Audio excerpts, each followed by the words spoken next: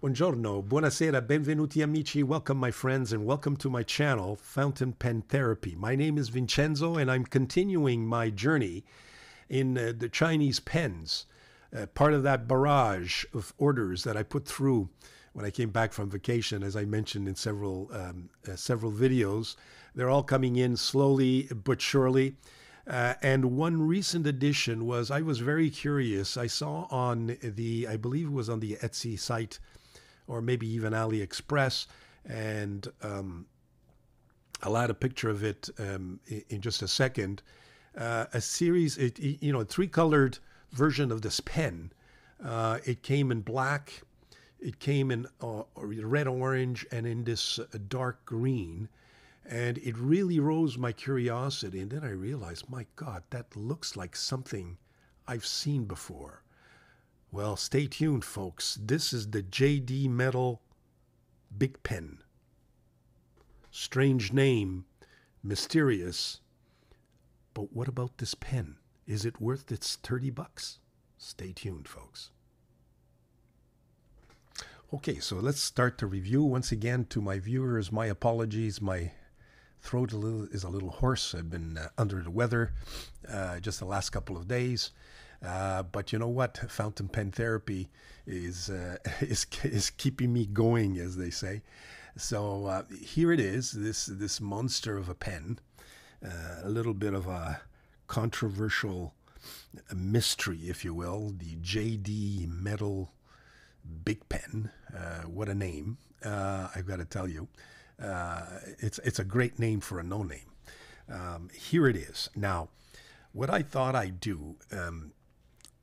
At the same time that I go through the features and the parts of this pen, I thought that the best way for me to do it is to compare it to the original, which is the Pilot Urushi Custom.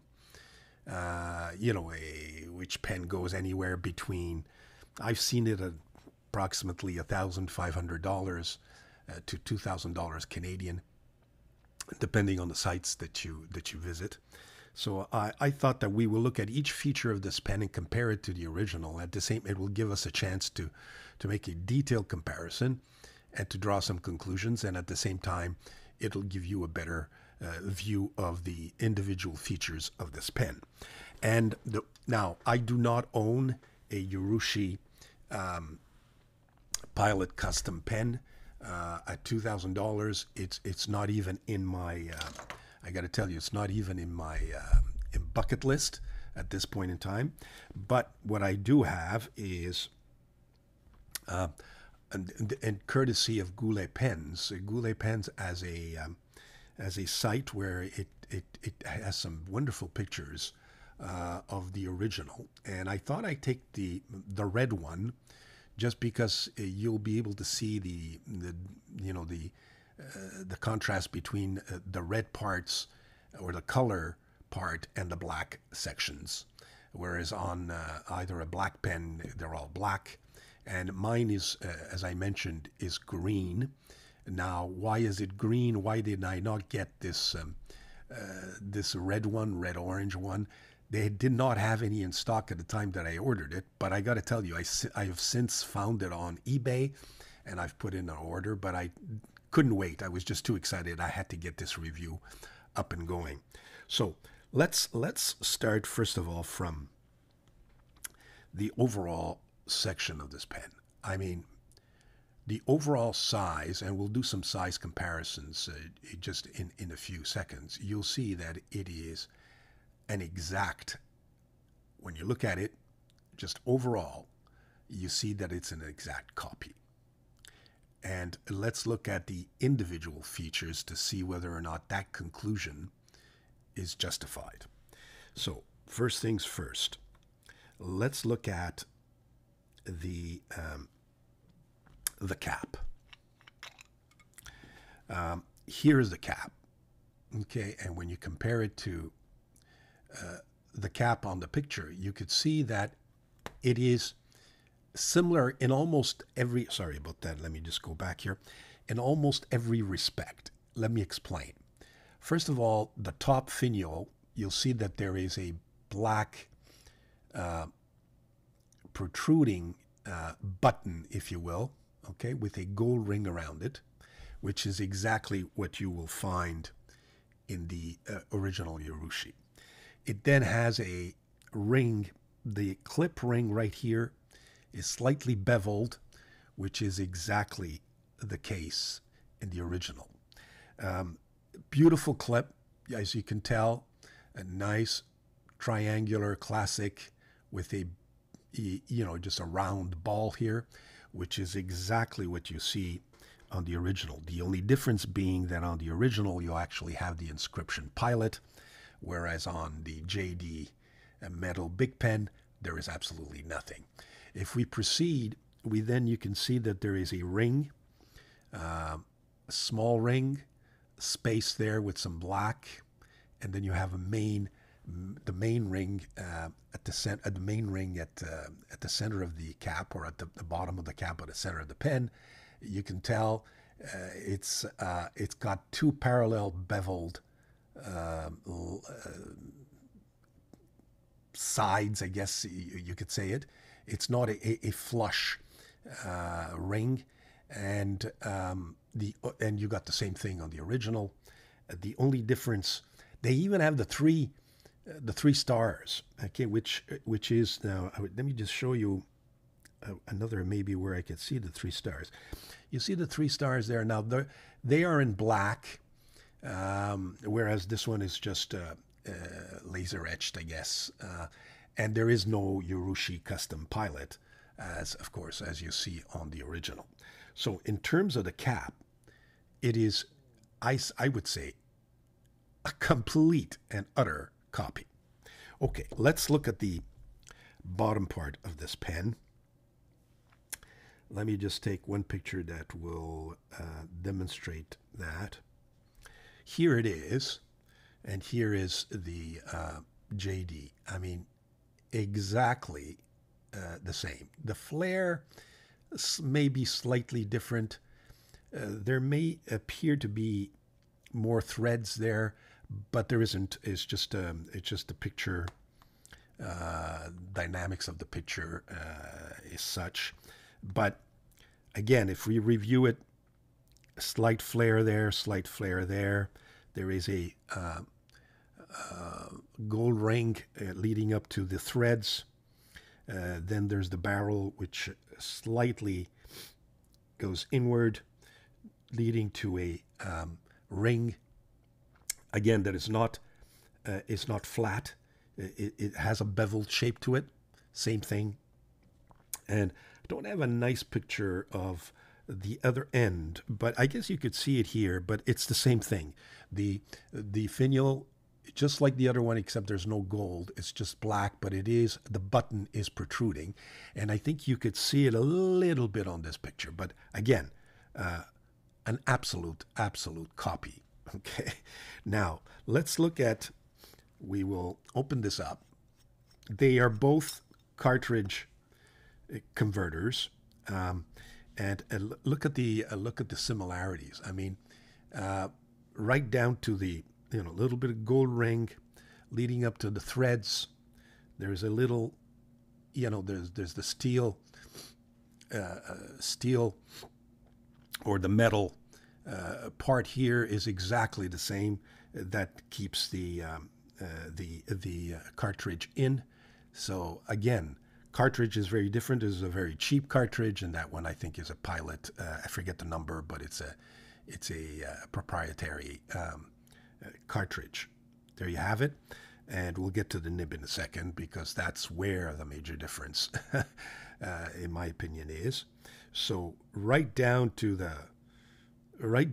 even this system here, the whole metal part is just a complete copy. Now, here's where I start to see a problem in terms of build quality. I can see that sometimes if you don't get it right, you see, I can't screw it in. It goes in crooked. You almost have to struggle with it to make sure you find the right grooves, which is not something that I want to do. By the way, this thing has an O-ring, which is a good idea, I think, for such a heavy pen, to make sure it doesn't come out. I'm not sure that the original has one. There appears to be one right there, but I think that's more the part of the pen than the O-ring. But this one does have an O-ring, which is nice because you can really tighten it, and it doesn't come out, especially at a heavy pen like this. If it starts unscrewing, then you could have a very uncomfortable situation. In passing, the threading, and that goes to the build quality. The threading here, I got it right this time, but if you don't get it right the first time, then you're going to struggle to screw this in. I thought at one point that it wasn't screwing in properly, but no, you just have to find the right groove in order to get it back in its position. And then, of course, that's maybe the only little hick that I see in the build quality of this pen, because I got to tell you, I think look, I'm no expert, but in terms of, engineering and manufacturing, but unless this pen starts to chip on us after a while, which may be the case, I don't know if it has any longevity in itself, but I got to tell you, the build quality is excellent. It really is nice. It's just, it's unfortunate that it's decided to really copy the original Urushi. Okay, it's just not inspired. I mean, there's no doubt here. Okay, it's probably the one pen that I've seen that is a complete copy. I mean, there's a lot of Mont Blanc copies by the name of MB that are being sold on AliExpress. From what I understand, some of them, look like attempts, but when you buy them, I think I bought one, you can tell they're flimsy. The build quality is crap. This one, I gotta tell you, there is some quality there. So that that covers the outside. Now, does it post? Here, a picture of the posting. In terms of the size comparison that I'm going to give you later on, I think this JD metal Big Pen posts better than the Urushi, but it does post, believe it or not, folks, and it posts comfortably, and it sits deep in there. I mean, look, I don't like posting pens just because there is a little bit of movement there, so it's not, and it's a heavy pen, and it's a metal pen. There's no need to post this pen, folks. I mean, you have enough weight there, okay? You don't need to add to it, but it does post, and it's shorter when it's posted than the posted Urushi, as we will see in the measurements that I will put up on the screen in just a few seconds. Now, in terms of the nib, well, first of all, the materials. I mean, the materials, okay, this is a metal pen. The Urushi is, a lacquered ebonite, lacquered in a very special way that makes the pen and makes the price of that pen as well. So I have no illusions. You cannot compare this metal beast with this lacquered ebonite beauty. Okay, there's just no comparison, and that same thing goes for this nib. Now, the nib, in my view, I'm trying to figure it out. It does have a JD inscribed on it with a little leaf. That little leaf reminds me of the Fine Writing International logo, but I checked it with the Fine Writing International pens I have. It's slightly different, but at first blush, I thought it was just the same nib. There's a JD engraved there, and my camera is not cooperating as usual. Here we go. I think this is a Yowo nib. I could be mistaken, folks.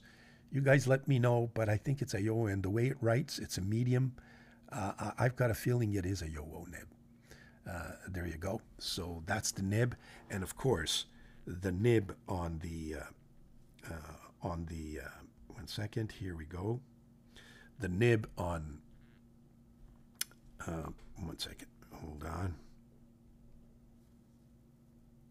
Okay, the nib on on the original is an 18 karat size 8 beautiful nib, and that's one of the main features of this pen. I would love to be able to write with a nib like that. Maybe one day. Like I said, a $2,000 pen right now is not on my bucket list, but that's of course another major difference, which frankly is obvious. So yeah, inside the steel cap, let's look at inside the steel cap. I always like to look at that because it gives you an idea of whether or not there's going to be a problem later on with drying the pen. Let me just, let me put some light in there. You can see that it's all a steel lining. There's no plastic insert that seals that pen. It goes all the way down to the bottom where you could see the the step down leading to this part here. Now, depending on how that pen was manufactured, there may be a leak there in terms of air that would make this pen susceptible to drying. But time will tell. Time will tell. I can't get in there, so it's difficult for me to see how this was done. But I've got a feeling that that mechanism, there is some spacing there where air gets in, and you're going to have a drying problem after a while. That's the steel cap. So that covers the steel cap. Now let's do a weight comparison. I was curious to see, I don't like, generally speaking, I do not like metal pens. It's just, as a rule, they're not my favorite, let's put it this way. But I decided to take the few that I have and just compare. As you can see, well, depending on how, it's either between 70 and 71. There we go. 70 grams is this JD. If I compare it to this fully one, there's some brass in there. This is 52. Compared to one of my heavier italics, that's 50. And now this ugly pen, probably the worst pen I've ever purchased. I think they call it the Duke or something. The Duke is 76 grams. Completely useless pen in my view. So it is heavier than that JD. The 159, the Jinhao 159 is 49 grams. The new N5, which by the way I will be reviewing shortly from Ongdian, is 55. My other italics pen is 53. And my fine writing international brass pen is 52. So that's a heavy pen because most of the barrel here is acrylic. Okay, but still, other than this ugly Duke pen, which I can't even, look at this, I can't even open. I mean, with this small, I don't know what that is. This is a totally useless pen. I can't even get it in there. It's just unfortunate. It's just a bunch of metal. That's all it is. So other than that, now I heard that there is the Jinhao, I think the Double Dragon or the Dragon pen, various versions of it, go up to 100 grams. So just to show you that those pens are even heavier. Okay. In terms of a size comparison, I thought I'd take out some of my bigger pens and just to see how it measures up to. You have my ASA Galactic, and then you have a series of Ranga pens, all of which, by the way, I have reviewed, and I will put in the description I'll try to remember a link to those videos. Okay, but they're all been reviewed. These are huge pens. It goes without saying. They're all 6 inches, 7 inches long. But there it is. It's sitting there, and it rivals nicely with them. If we remove these huge pens, and maybe just to give you an idea, compared to my original Jinhao 159, compared to the new Jinhao 90019, you can see it's slightly bigger. Compared to, let me just, my Opus 88 Special Endless Edition, you can see it's bigger than that. And compared to my Ongdian, there you go, it's much bigger than that as well. Okay, there you have a size comparison. Good. So I will, in the coming seconds, show you some measurements, and after the measurements are put up on the screen, we'll get to our writing sample.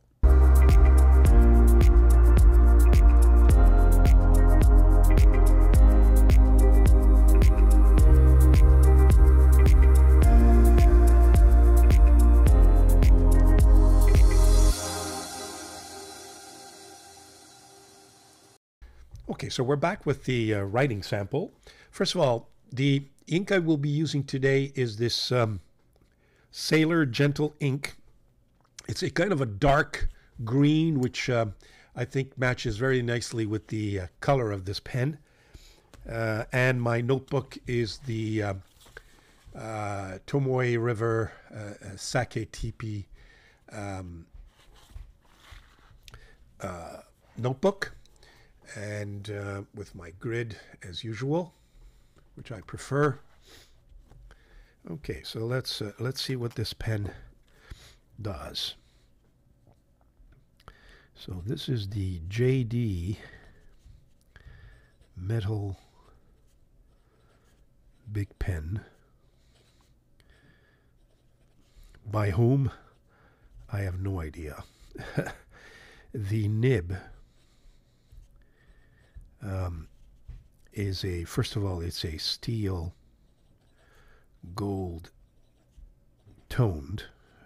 Have no illusions, it's not real gold, it's just toned gold. Number 6, and it's a medium.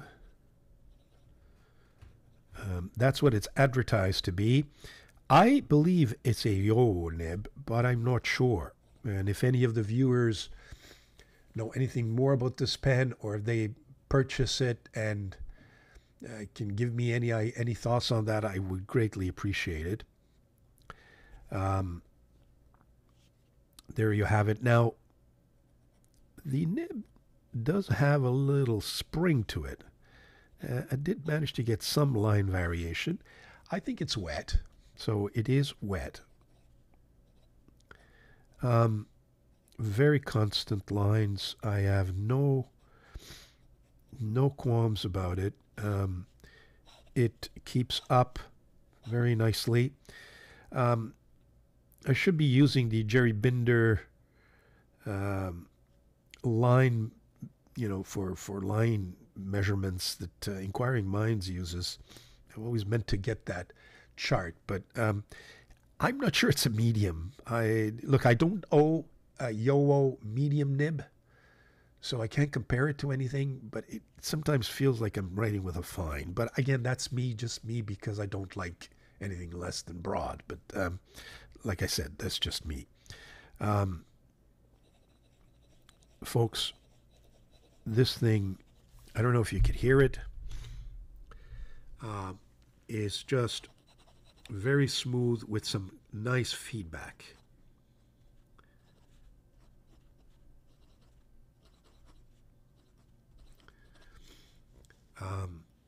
Fast writing. This is me, by the way.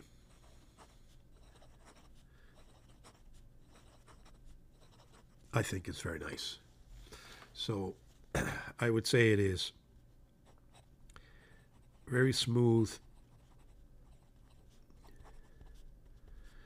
wet, and constant. I like this nib, really like it. And it's a really comfortable pen. Maybe it's just I like these juicy big pens. Now, in terms of my rating, again, if I take the categories that I usually use, design,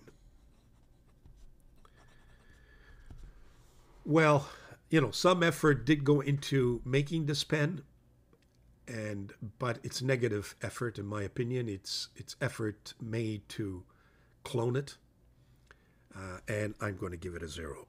I just can't condone the extent to which they went to copy the pen.